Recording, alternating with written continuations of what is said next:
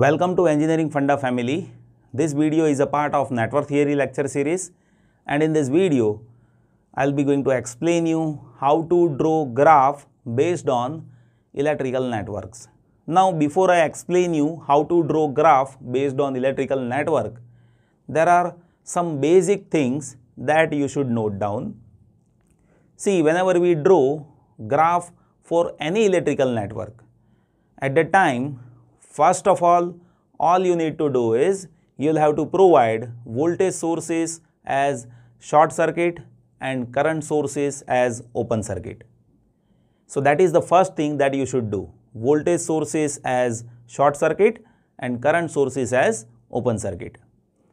After that, whatever elements are there in electrical network, that can be considered as branches, and those branches, or you can say those objects, that we can connect as per the nodes which are getting formed in the circuits.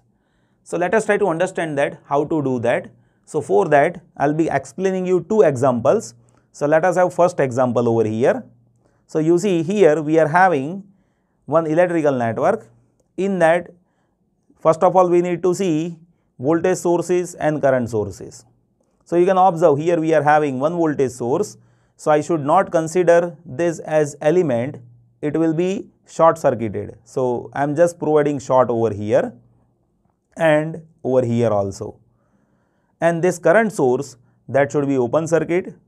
So I am considering that as open circuit.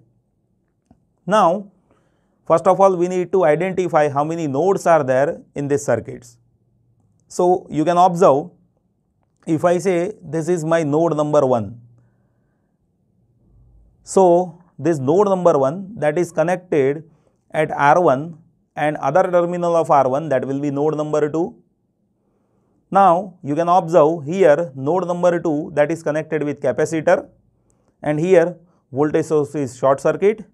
So here I will be having node number 3.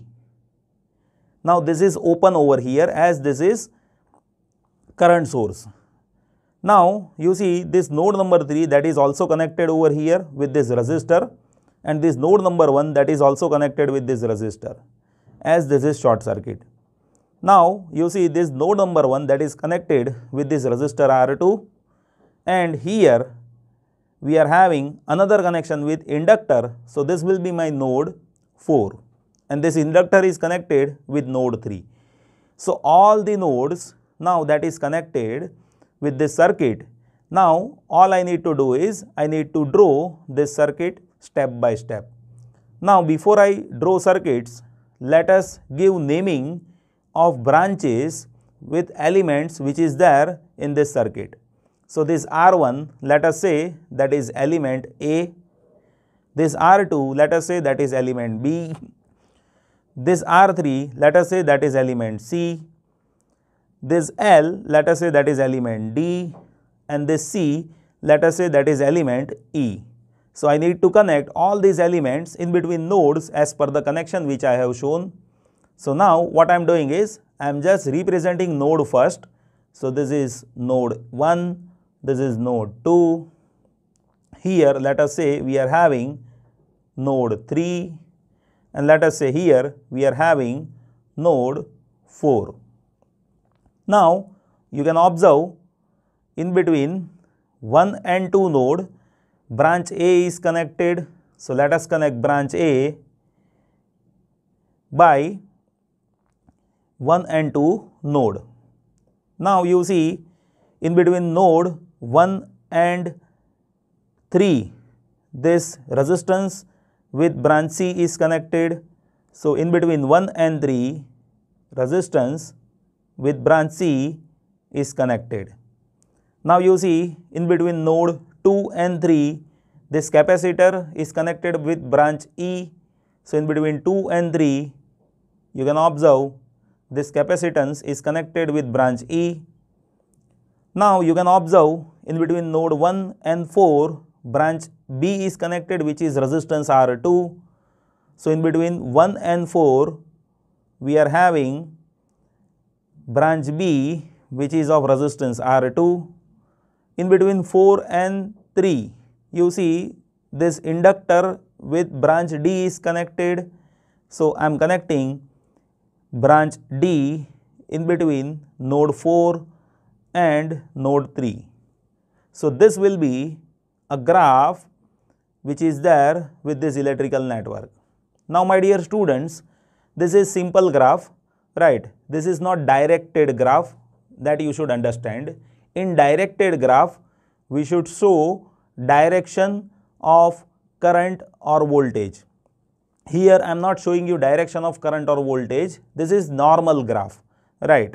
So first of all, we should do practice of normal graph, in which first of all you should short circuit voltage source and open circuit current source, and then you should identify elements.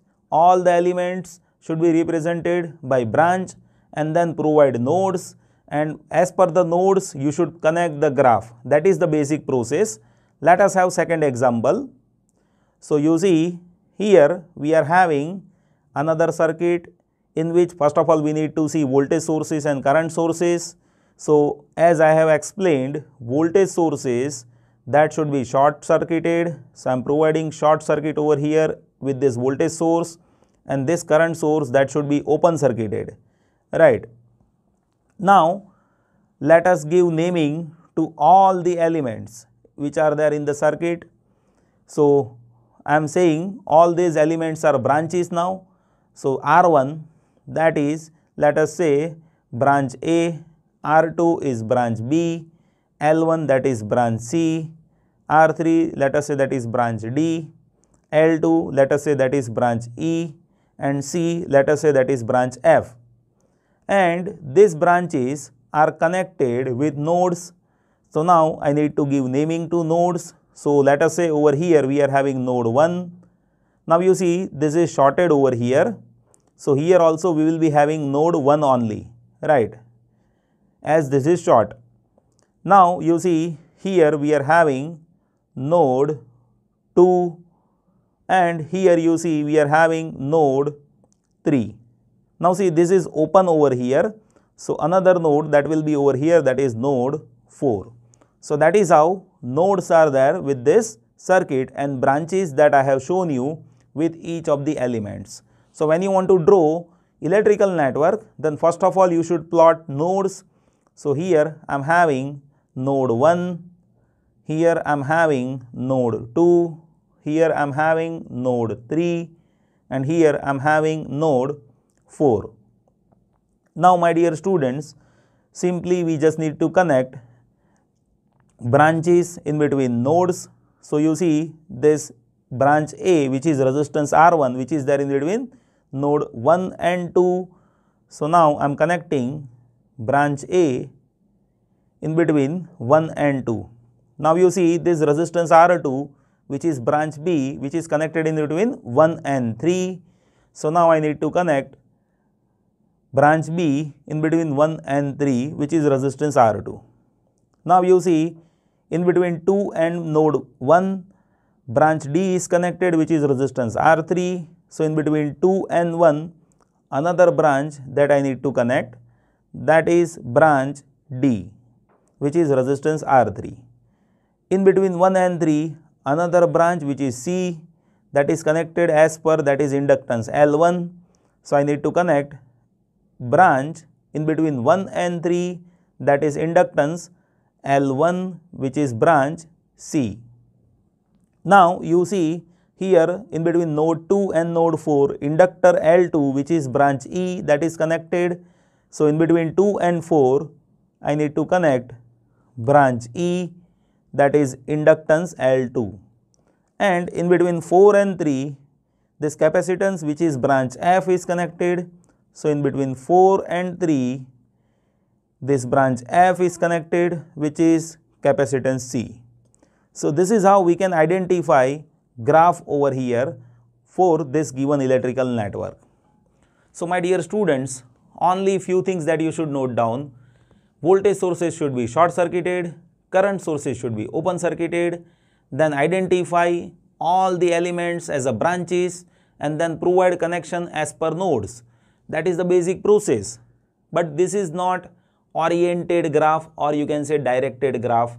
In oriented graph, or in directed graph, you will have to show direction. Here I am not showing you direction. Direction doesn't mean that current is flowing exactly in that direction, but when you show direction, and if current is positive, at that time you can say current is flowing in that direction, but if current is negative, then you will be saying that direction is having negative current, right?